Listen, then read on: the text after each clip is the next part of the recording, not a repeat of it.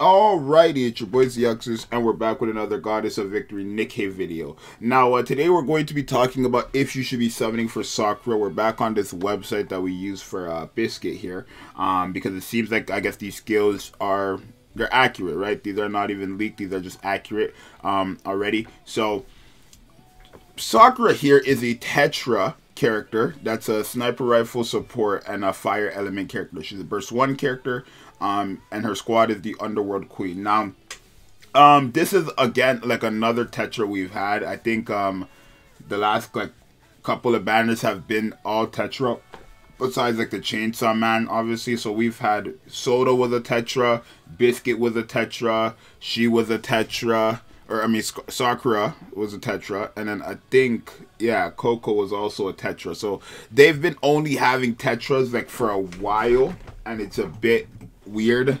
Obviously, we got a Pilgrim as well. But it's not a Pilgrim you can summon for. So, if you want my answer automatically, I don't think this girl is going to be great. Like, all that great.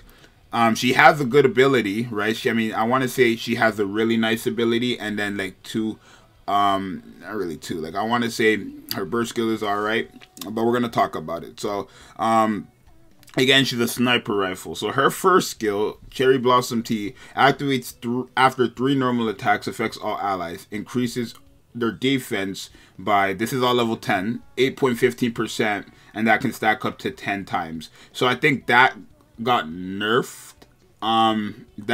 Like, based on the leaks, I think that got nerfed, right? Because I believe the leak said that was 15 or like 17%, right? I think she was supposed to get well over 180 or 170% defense with the leaks. So I think that definitely got nerfed, or at least maybe the leaks were just wrong and then that's what it's supposed to be. So that could be good, right? And I want to say that could be good in some situations. Like, it's not going to be all that great, right? In PvP, obviously, that's not going to be that great. In general content, it could be useful, right? Because, again, it's going to increase your defense. And it does last for 15 seconds, so it's something you're going to be able to have consistently. But essentially, to be fully stacked, she has to use 30 bullets as a sniper. Not to mention, if you're not on her, the sniper is going to full charge. It's going to take time for that to build up, right? So, like, you have to ask yourself, is that worth summoning for? No, I don't know. People are saying this is going to be useful for the train. That's if she doesn't die beforehand. But it depends on your team, right? Right, you're probably going to have to get a lot of resets with her. Because by the time, I want to say by the time the train is launching the missiles, right? Or the rocket, I don't know what they are. I think it's missiles. By the time the train is launching the missiles, I want to say you should be around 5 stacks, if not 6 or 7. 5 to 7, let's say. So, yeah, keep that in mind, right? A lot of these characters they're releasing are just like, I feel like a lot of the characters they're releasing are just for, like, bosses now, right? Obviously, Biscuit was not, like, Biscuit's not really like for bosses. She's just a general support, but like she works best with other characters on bosses, right? Like, these abilities are boss type abilities, right? I'm not sure how much well like these defense, like this buff right here is gonna play out against general content. I feel like it's gonna matter, not too much, but it's gonna do something. I feel like maybe at max stacks, but let's go to the next one. Falling Petals, right? Affects all allies when attacking enemy projectiles. Damaging projectiles increased by 7.74% permanently. So that's free. And then activates when entering full burst. All allies have their burst cooldown decreased by 4.84 seconds. So this is okay. This is an okay skill. The problem with this skill is it's not as useful because enemy projectiles are already super easy to break. Right, they're almost like just 1 bullet. It's like majority of the projectiles in this game take at least 1 or 2 bullets, right? I want to say majority of them, right? There are some bullets or some projectiles that are a bit tankier, but on average, like, other projectiles are just 1 or 2 bullets, right? Especially if you have modernity, if you have, like, those are gonna be way too easy to handle. This could be good early on in the game, I feel like. against like story bosses maybe, but even still those are pretty easy to break. So I'm not really too sure how well this second skill is. Honestly, I don't think it's that great of a skill, just because projectiles are already easy to break, you know what I mean? So based on her first and second skill, I guess you could say she's kind of like Biscuit, a character that's gonna evolve over time depending on boss. Like Biscuit is a character that will get better over time depending on the characters that come out, and this girl will be a character who could possibly become better over time, depending on the bosses or enemies that come out, I want to say, right? Because this defense thing could be better against any new bosses that come around, and then the projectile could be really nice against any other boss that come around. So it's really up to thing. I mean, this could be also good against Gravedigger. Like, it depends. It could be really nice against the Gravedigger, right? And you also have the defense, so it could be nice against Gravedigger.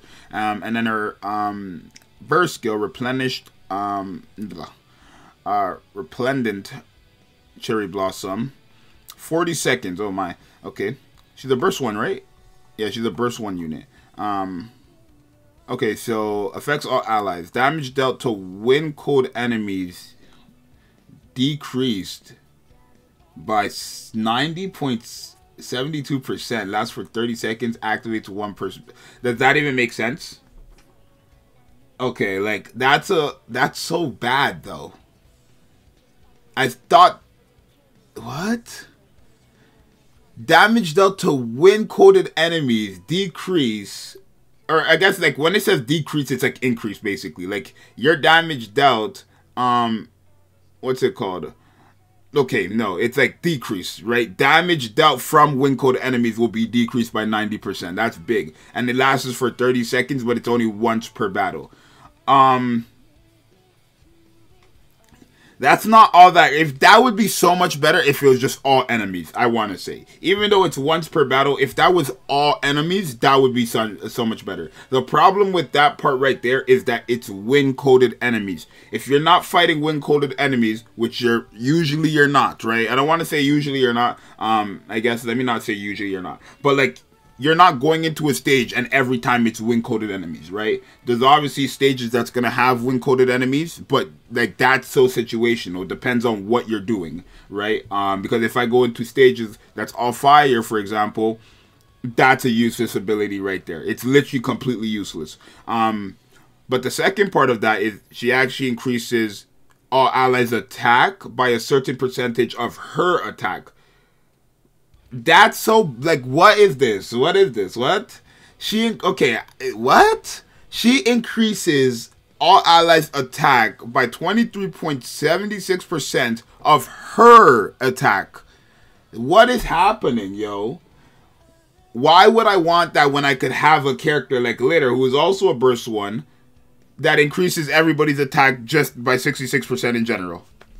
It doesn't make sense, and that lasts for 10 seconds, which is fine, right? 10 seconds is fine. But like the fact that it increases attack based on her attack is kind of bad. I don't think that's actually, that's so situational. Like it's actually just criminal. And then the second part of her burst skill affects all allies when Cherry Blossom Tea is fully stacked. So that is going to be this first skill right here. Damage to interruption parts increased by 23.56%.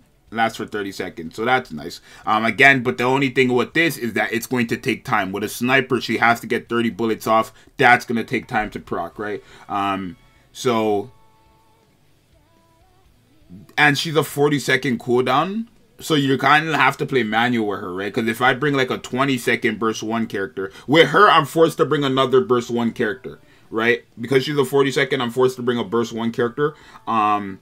And essentially, if I have her in the first slot, it's a waste, actually.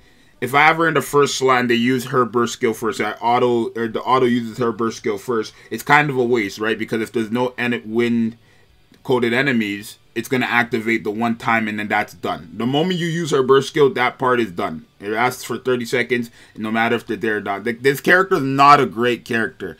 Again, she's a character who could become very good over time depending on the bosses or enemies we get over time. throughout Nikke, but as of right now, this is not a character you need to summon for whatsoever. She's actually, in my opinion, she's just not even that, like, is she even, like she's not good. That's not, she's way too situational. Only good against wind type enemies, really.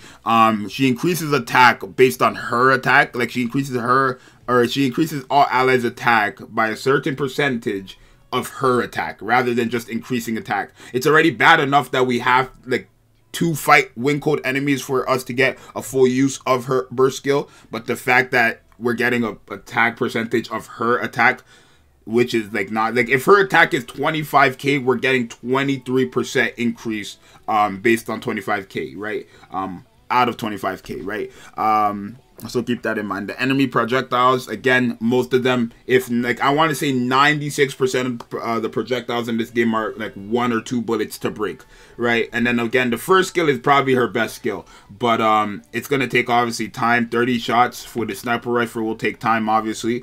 Not to mention you gotta fully charge it and all that stuff if you're on auto. So yeah, and it's not really a great looking character. Definitely a skip for anybody. Free to plays. I mean, if you're a whale and you want to have every single character, by all means. If this is your favorite character and you just like her for designs, by all means. But if you're asking yourself, should you be summoning because of value? None at all. I don't feel like she has like much value. The defense, again, that's great. Let me not say she has no value, but this is not enough for you to consider to use your gems on, right?